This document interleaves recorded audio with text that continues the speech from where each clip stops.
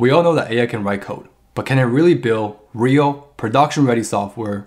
Can it follow a professional agile workflow with a product manager, an architect, a developer, and even a QA team? Well, today I'm going to show you how to build an entire AI agile development team that does exactly that. We're going to go beyond simple code generation to manage the entire development process from an idea to deployment using a simple, powerful workflow called breakthrough method for agile AI-driven development, or also known as BMAD. You will see how specialized AI agents take on different roles to brainstorm ideas, plan the architecture, code the implementation, and even test the full application. So by the end of this video, you will know how to manage your own AI team to build complex software and system using this agile AI-driven development tool step by step. So with that being said, if you're interested, let's get into it. All right, so first thing first, we're gonna set up our AI coding IDE. And my choice here is CodeLLM. You get only $10 per month combined with the best coding large language model in one single tool. So once we sign up for the account, you can see that there is a CodeLLM here for AI assisted code editor. So we're gonna click on this, download this on our local machine. So here I'm using Mac, so I have this already set up. But once you open this, you can see that on the right, we have our code mode, which here you can see we have our chat and also the agent mode. So chat, which we can be able to ask any questions. And here on the agent mode, we can be able to make any changes by simply giving instructions to the coding agents. And what's really cool about this product is that here at the bottom, we can be able to choose whichever models for the AI models to use for the coding agents. Things like Communicate 2, Sonnet 4, Opus 4, any latest models that we have. And here we also have our chat mode, which we can be able to interact with our CodeLLM in chat mode interface. So here you can see we can also have the route LLM. So it's gonna route our questions to a particular model based on the questions that we have. So here, for example, if I were to test by saying top MC servers for AI, it's gonna route to GPT 4.1. And here you can see it's searching the web. Here's the result we get.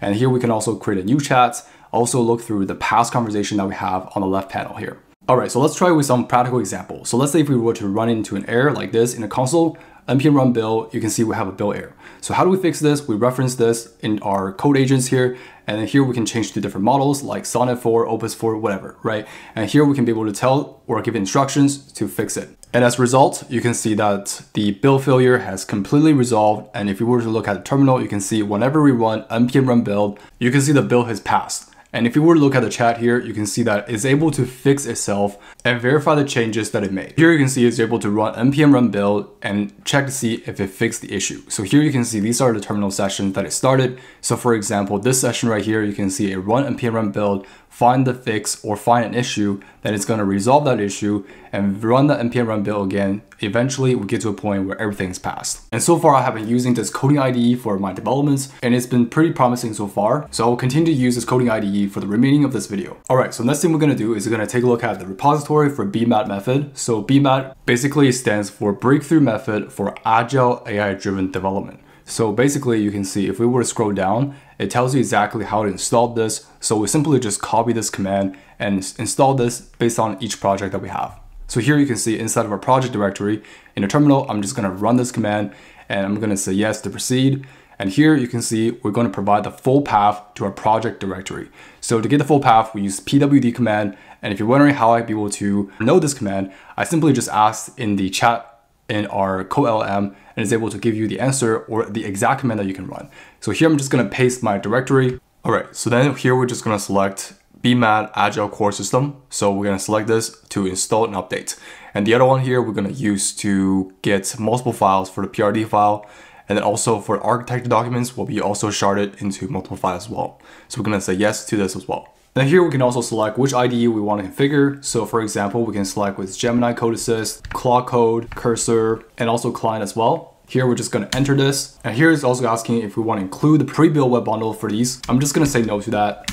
And here we're just gonna enter this. All right, so now you can see that we have everything set up. And now if I were to look at my project directories, you can see that it creates a couple of things. All right, so first thing first, you can see that it creates the BMAD core, which is the BMAD Agile system. Here it includes all the details about the templates, the workflow, the task, everything. And here we also have different configurations for different IDEs that we have. For example, we have Claude, Client, Cursor, Gemini, and so on. And since we're using CodeLLM, we can also set up the rules inside of our gear icon here. So if we were to click on the settings, you can see that here we have rules, and you can see that these are the rules that it defines. And pretty much these rules are from Cursor rules, which here you can see the files are end with .mdc. So CodeLLM here can be able to identify that these are the rules and is able to share the same rules for the cursor IDE configurations, and we can be able to use those rules inside of this IDE as well. And if we were to open this, you can see that these are rules that we have from cursor rules, which is also shared and used in this IDE. Now, before we get to the next part, let's give a quick shout out to the sponsor of this video, ByRover. ByRover has built a central memory layer for modern dev teams using coding agents. Now, chances are you have been in this situation. You're coding with an AI IDE like Cursor or Claude Code, and you have spent all your time carefully describing your project context, but the next day when you start a new session, all of the knowledge is gone. And you have to waste time explaining everything from scratch, or maybe you're working with your team, but all the valuable lessons from past interactions, the best practices, the bug fixes are all siloed. They aren't shared across the team, so your colleagues' agents keeps making the same mistake over and over again. And you know that basic rule files like claude.md file just aren't enough for the massive codebase. Or maybe you start in Cursor, switch over to Gemini CLI or any other agents, and none of that context carry over. But ByRover here solves all that. What if your AI agents can actually remember all that context permanently? With ByRover, your project knowledge is saved. Everything from high-level programming concepts to specific business logics, past interactions, bug fixes, even the model's own reasoning steps. This gives your agents maximum context, enabling smarter, more accurate code as your project grows. You can think of it as a unified memory layer shared across all your favorite coding IDEs like Cursor, Claude Code, VS Code, and more. So it scales right alongside your codebase. For all my fellow open source fans, ByRover just launched Cypher, an open source memory layer that you can plug directly into your IDE with zero configuration. Both of these tools are designed to make your coding agents more intelligent and genuinely useful. It's completely free to get started, so to check out the link in the description to try it out. Alright, so once we set up for the installation for the IDE, here we're going to take a look at how we can be able to use BMAD for the entire full stack Agile development. Now here, all we had to do is just simply follow documentation. So first thing first, we're going to get the bundle, save or clone this full stack team file. And here's the full stack team file that it's referencing. So basically we're just going to save this. Alright, so here inside of Gemini, I basically attached the team full stack file. And here I'm just going to ask it to follow these instructions step by step. Now here you can see it first activated the BMAD method framework. And here you can see it gives you the core commands that you can run. So also things like the agent, task management commands, things like choose a different specialized agents based on a problem. And here's also the workflows. We can be able to start a specific workflow. We can also try to get a personalized workflow based on our needs. And here, if we were to scroll down, there's also a list of specialist agents that we can choose. So things like business analyst, product manager, UX experts, architect, or also even product owners, and so much more. So things like when to use them, what are their abilities. And here, if we were to scroll down, these are the available workflows that we can choose. So things like we can build things from scratch to a full stack web applications, or if you just want to build the backend first or the front end, we can also choose that. But if you have an existing project, for example, enhancing the existing full stack project with new features, modifications, and so on, we can choose the brownfield full stack. So that's what I did. I basically choose the workflow brownfield full stack project for the enhancement. So here you can see that's the command that I choose. Using the extra command, it starts to introduce me to a business analyst called Mary. And here you can see it start asking me some questions on what are the plan I have. And basically here I choose to implement a major enhancement with multiple features or potential architectural changes. So that's what I choose, which is number 3. And here the business analyst started asking me some questions on what's the current system architecture doc or any PRD files that I can read and understand what the project is about. So basically I have attached my README file, the PRD file, also the visual improvements on the improvements that I made recently for this project, which I basically sent to the business analyst. And here you can see is able to read the README file for the application features and tech stack, also the structure for the project, and is also able to read the PRD file to understand the project vision, the functional requirements, and the metrics. That we also have the visual improvements on what are the things that we made recently for the Kanban board applications that we made for my last video. And then here you can see a switch towards a different specialist for product manager once it knows the business requirements. So here is going to pass the torch to a product manager here to scope out the next set of features for the Kanban board application. And here you can see it started asking me the new set of capabilities that we're looking to add. And here you can see I basically write a detailed prompt for the features that we want to add for this project. And I basically utilizing the AI here to write a prompt. I simply give an initial prompt and it's going to refine that. Then it's going to generate a better prompt based on the initial prompt that I have. Then I basically use the prompt that they gave me, and then I'm going to pass it to the product manager here. Then it's going to read through the product requirements for the next phase.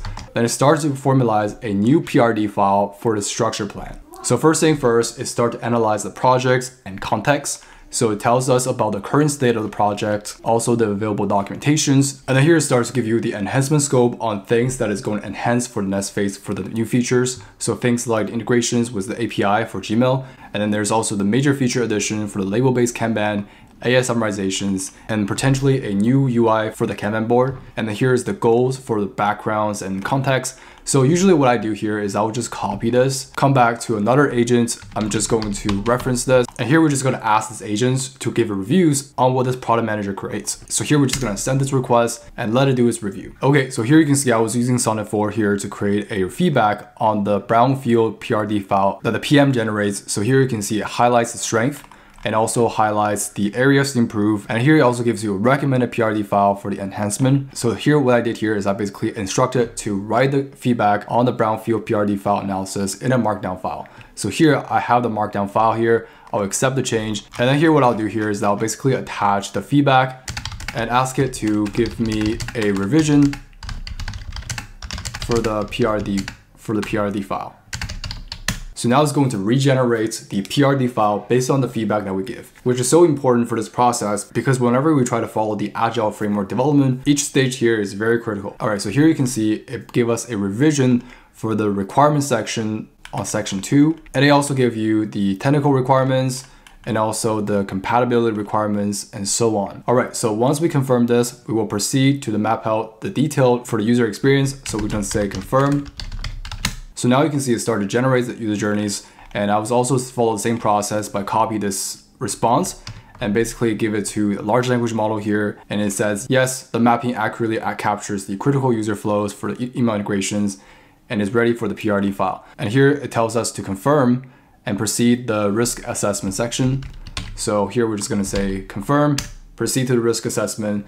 And pretty much you can see that we have AI here to generate the response, but also another AI here to review the response. So pretty much we're here to review the things that it generates and making sure that they're on the right track. So now you can see it generates the section 4 for the risk assessment. And we're just gonna follow the same process to pass the message here, see if there's any major enhancement that we wanna make. But eventually we'll get to the point where the orchestrator will pass the torch to different AI specialists like analysts, PM, UX, architect, and eventually to product owner who will implement the task. But here you can see, I basically follow the same stuff that I mentioned, right? To use the BMAD workflow, pass the response to a large language model, try to review the response it generates, and either approve or improve things that I mentioned. So eventually you can see we get to a point where BMAD orchestrator try to transition from planning architecture to development and implementation phase where we had a full PRD and architecture created. So here you can see I basically led it to create the full PRD and architecture spec based on the conversation that we have. And here, because I'm using Gemini, it's going to create a Google Doc based on the architecture. So here I click on the file and I click on download for the markdown file specifically so that I can use that in the project repo. And same thing for the PRD file here. I will follow the same process to download this and save that in our project directory. So here you can see I basically put the architecture.md file and also the PRD file inside of the docs folder so that we can be able to reference this whenever we try to make the implementation plan. Here you can see the first thing first we're going to do is we're going to use the product owner here to shard the PRD file and also the architecture file into the PRD folder and also the architecture folder. So it's going to read through the architecture and the PRD and shard it into different sections. And here you can see we're using the technical product owner here to review the requests and shard those different things. So here we're just gonna accept the changes. All right, so after we save all that, then what we can do is we can activate the Scrum Master agent. It's going to create the story or the epics for each task it's going to do. So here you can see there's a SM, that's short for Scrum Master Agent. So we're going to use that. And here we're just going to use that command. And inside of this, there's a command called draft, which will creating a story for a task that needs to perform. So here I'm just going to use the draft command and to do this. Alright, so now you can see that the Scrum Master here, Bob and Sam, try to draft a story based on the Sharded PRD and architecture documents that we have. And here you can see it's going to follow the create nest story guideline on how to create a story. First, it's going to look for a folder called story, which we don't have it. So it's going to create that story folder, which is this one right here. And then here you can see first thing it's going to do is to gather the story requirements and the context, things like the architecture context. It's going to look through these. And it's also going to verify the project structure, the story template, full context. Once we have the full context here, we're going to create a story. So first it's going to give you a draft on what the story look like. So we're going to first create the Gmail account, right? So connect the Gmail account for user. So if you're a user, you want to connect my Gmail account with secure OAuth flow. So that application can be able to access the emails and labels, right? So that's going to be the first task. And it gives you the acceptance criteria, and also tasks and also subtasks related to that story. So once I'm satisfied with what they provided me, I can then be able to say confirm. And here you can see it start to create the story definitions based on that. So if we were to look at the story, you can see that it creates a new file instead of that folder. And here you can see we can be able to view the story in a markdown file. So it's going to be connect Gmail account, which currently in draft mode, but you can see that these are the requirements, and this is the task breakdown for each of those tasks. So even though connecting Gmail account seems like just a button for the OAuth connections, but it breaks down to multiple steps for its job completion. Things like setting up the Nest.js auth modules, implement the secure token storage, create a TRPC authentication router, implement the error handling validations, adding the database migrations, testings, and validations. So there's so many steps going into this to make this feature into a very detailed plan, which we can see here. All right, so then once we have the plan for the story, then it's time for us to use dev here to create our task, right? So to implement the task. So here, we're just gonna use dev here, the MVC. And if you were to run this, just like how any developer starts to do the implementation, it's gonna look through the tech stack, understand the project first, which you can see, these are the technology that I use. And here you can see, we can start to assign a task for it to start to perform. So here, I'm just going to do 1.1. I'm going to assign this connect Gmail account task, and it's going to start to do the first one. Before we start doing it, we have to mark the current status for a story from draft to approved. So we have to approve the task before we start to do this. So here I'm just going to approve this, and here we're just going to say it is approved. And now I start to update the story status, begin the implementation. Awesome. So if you have been watching this far, I really appreciate it. It really takes a lot of effort to edit this video and also making this far. So far you can see that I finished the entire story 1.1 for connecting the Gmail account, and pretty much you can see it completes all the tasks for the story 1.1. And here, if we were to go back to the story, you can see that currently the status is ready for review. So now what we can do is we can be able to use QA agent here to verify the changes that it made. So here we're just going to use QA.mdc file, and here we're just going to let it to review and validate the changes that it made for 1.1 connecting Gmail account.md file. So we're just gonna let it review this and validate its work. Awesome. So now you can see that it changed from ready for review to done. Basically what it done here is refactor some code and making sure to validate the changes. But pretty much you can see that we can simply use the PO here, product owner or Scrum Master here to create a story, and use dev agent here to do the implementations, and use QA to validate its work. And we can repeat that process until the project is fully finished. So that's pretty much the entire workflow for using BMAD. And be sure to check out the repository for the breakthrough method for Agile AI-driven development for more details. So if you found value in this video, please make sure to like this video, consider subscribe for more content like this. But with that being said, I will see you in the next video.